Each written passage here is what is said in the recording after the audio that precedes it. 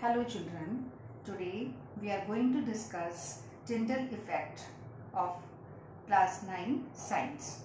So what is Tyndall effect? Tyndall effect is the scattering of a beam of light. Scattering of a beam of light by the particles of colloid or a very fine suspension is called Tyndall effect. It means it is a scattering of a beam of light by the particles of the solution. It may be colloidal solution or it may be a suspension, fine suspension particles. And due to Tyndall effect, the path of the beam of light is visible to us. Due to Tyndall effect, the path of the beam of light is visible to us. So let us start an activity in which we can find the difference between a two solution, colloidal solution and suspension with respect to Tyndall effect. So let us prepare a true solution by using a copper sulfate. Let us prepare a true solution by using copper sulfate. We all know that the formula of copper sulfate is CuSO4. Copper sulfate is copper sulfate pentahydrate. It is copper sulfate pentahydrate. So let us prepare a solution of copper sulfate by using copper sulfate crystals. So I am putting copper sulfate crystals in water to prepare a solution of copper sulfate.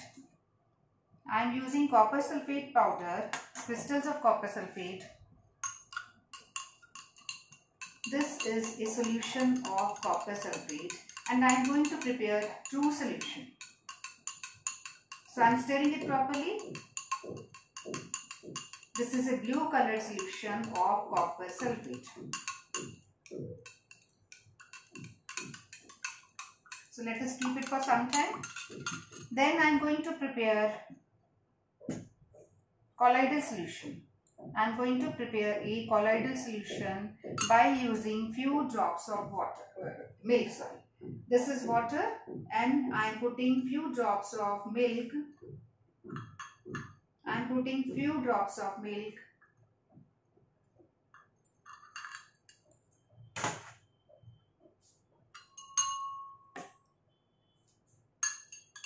in this water. Let us stir it properly. This is colloidal solution which we have prepared by putting a few drops of milk in water. Okay. Now let us prepare suspension also. For preparing suspension, we can use sand, we can use chalk powder, we can use wheat flour.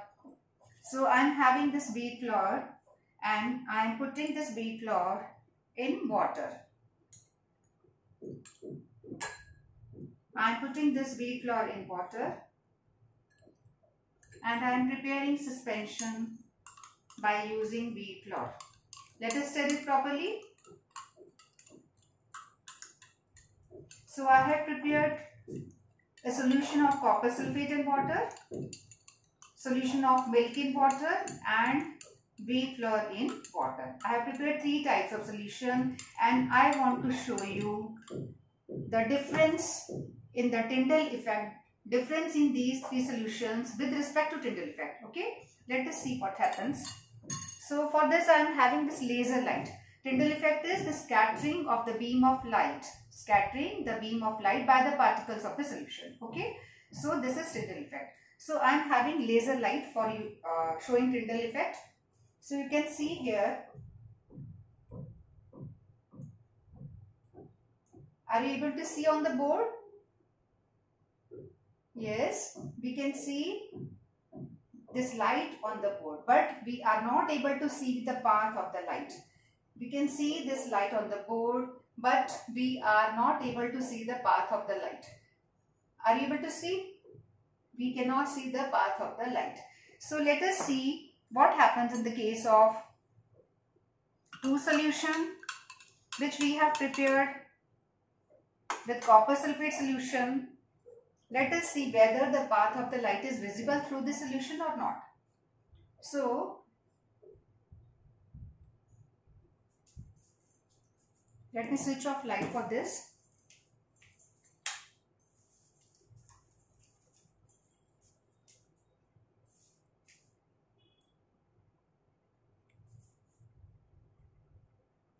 Are you able to see the path of the light? We can see the flash of the light here, but its path is not visible. Path of the light is not visible through this true solution. Or I can show you like this also.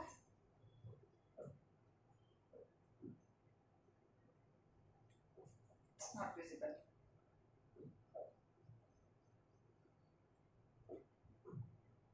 Path of the light is not visible through this true solution. This is the solution of copper sulfate in water. This is the solution of copper sulfate in water. So path of the light is not visible here. It means it is not showing Tyndall effect. Okay. So let us see for colloidal solution, whether the path of the light is visible or not. Are you able to see the color? Are you able to see the color through the solution? Here the light is scattered by this solution. Again, let us compare it with the copper sulfate solution. No scattering. There is no scattering of light. You can see the flash of light here, but the path of the light is not visible through the solution. Okay, this is a true solution. But when we consider this colloidal solutions, this is the solution of milk in water. So the path of the light is visible. You can see the color of this light. Path of the light is visible, and you can see how the scattering happens, how the light is scattered through the solution. How the light is scattered through this solution. How the light is scattered through this solution.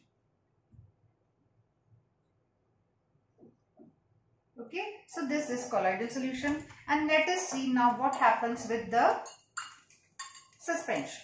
What happens with our suspension? This is our suspension. Let us see whether it scatters the light or not. Oh wow, it is also scattering a beam of light. It is also scattering a beam of light. Are you able to see the color? Scattered light.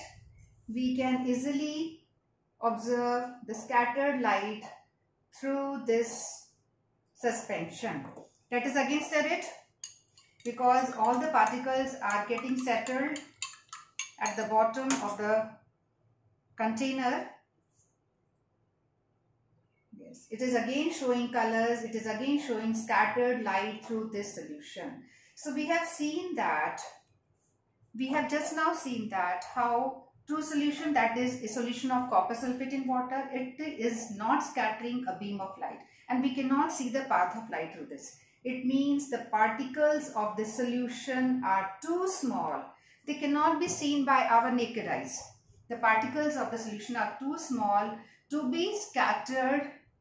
They are too small to scatter a beam of light. They are very small. They cannot scatter a beam of light. But the particles of colloidal solution, the particle of colloidal solution means solution of milk in water, or we can take ink also. So here the solution, here the particles are very small. They cannot be seen by our naked eyes, but they are not too small to scatter a beam of light. It means they can scatter a beam of light. They are small, they cannot be seen by our naked eye, but they can scatter a beam of light. This is colloidal solution. Okay? Particles are small. It is again a heterogeneous mixture. Our true solution of copper sulfate in water, this is a homogeneous mixture. This is a homogeneous mixture. Particles are very small. They cannot be seen by our naked eyes, and they are not scattering a beam of light, means they are not showing Tyndall effect. Okay, and in the case of colloidal solution, particles are again very small. They cannot be seen by our naked eyes, but they can scatter a beam of light. It means colloidal solution can show Tyndall effect. Okay, then let us see about suspension. In suspension, particles are very large. They can be seen by our naked eyes, and they can scatter a beam of light. This is again a heterogeneous mixture. But if this suspension is allowed, if it is kept undisturbed for some time, then the particles of the suspension will settle at the bottom of the container. Then there will not be any suspension. They will not be suspended. Now they are no more suspended in the solution. So at that time, suspension will also not show Tyndall effect. Means when the particles are suspended, then only it can show Tyndall effect. When they have settled at the bottom, then it will not show Tyndall effect. So suspension will also show Tyndall effect. Particles are very large. They can be seen by our naked eyes, and they can also show Tyndall effect when they are suspended in the solution. But when they settle down, when they are settled at the bottom, then they will not show Tyndall effect. So this is all about Tyndall effect for true solution, for colloidal solution, and for suspension. True solution, colloidal solution, and for suspension. So this is all about true solution, suspension, and colloidal solution. Difference of these three solutions with respect to Tyndall effect. Thank you all of you. Keep watching these videos. Thank you.